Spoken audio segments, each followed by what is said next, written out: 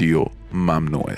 رادیو ممنوعه. سلام عرض میکنم خدمت تمام مخاطبین عزیز چنل رادیو ممنوعه. امروز اومدیم تا براتون داستان یکی از اعترافات عزیزان رو بگیم. ضمناً این رو بگم که برای حفظ آبروی اشخاص اسمهایی که در داستان گفته میشه با اسمهای حقیقی متفاوته. قبل از اینکه بریم سراغ داستان یادتون نره چنل رو سابسکرایب بکنید و اگر از داستان خوشتون اومد ویدیو رو لایک بکنید و اعترافات خودتون رو میتونید به چنل تلگرام ما که آیدیش رو در دیسکریپشن میذارم بفرستید. سلام به دوستان باحال و علاقه‌مند به خاطره سکسی. من خاطرات زیادی دارم که یکیشون رو واسه شماها به صورت خلاصه تعریف میکنم. این داستان رو که میخوام واسهتون بگم کاملا واقعیه و در آخر منتظر کامنت های گرم شما دوستان و علاقه‌مندان هستم. من کارم نصب آنتن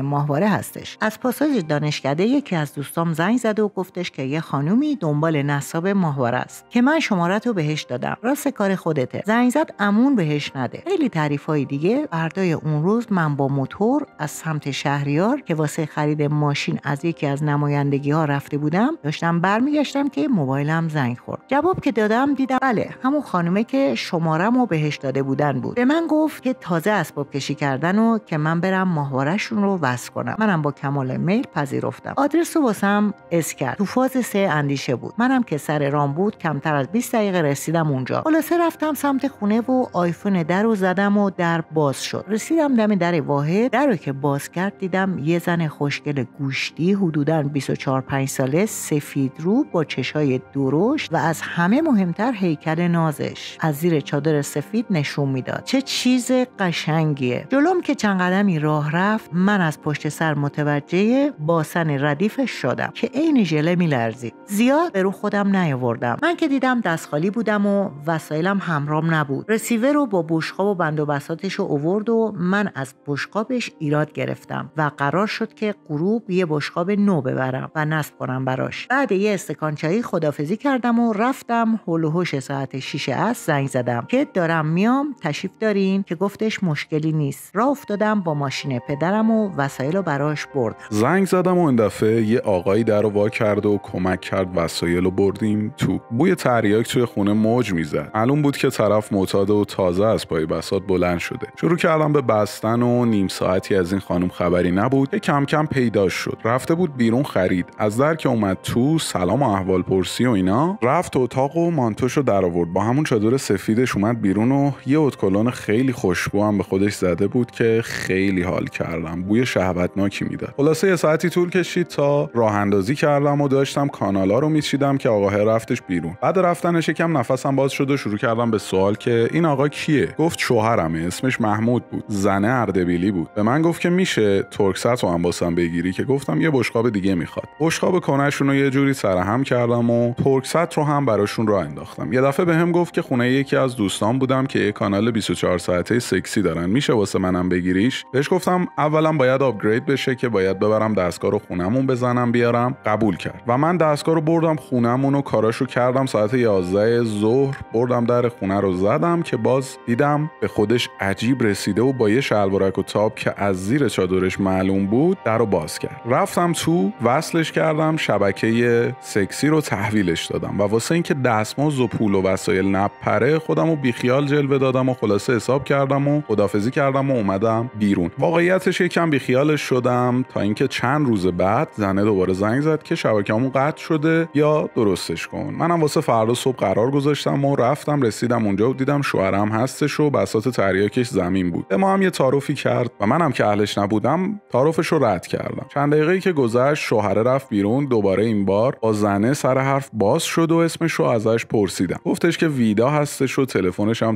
تون زنگ می‌خورد که یا رد تماس می‌کرد یا میگفت که مهمون دارم و بعدن زنگ میزنم و از این حرفا. منم متوجه قضیه شدم و دیدم بله خانم اهل برنامه است و کارش اینه. شوهرم واسه این که ما راحت باشیم میرفت بیرون. رک بهم اصل قضیه رو گفت و به من گفت اگه اهلشی برو تو اتاق خواب و اینا. منم که یکم مشکوک شدم، با خودم دودل شدم، اما به خودم گفتم نمیشه از یه همچین فرصتی استفاده نکرد. خلاصه رفتم تو اتاق و 1-2 دقیقه بعد اومد تو و چادر رو از سرش برداشت. منم دیدم چه جیگریه. اومد کنار من و گفتش اگه میشه معطلش نکنیم، پسرم از مدرسه کم کم میاد. و رفتیم سر اصل مطلب. بشمار 3 لخ شد و با هم دیگه رابطه برقرار کردیم.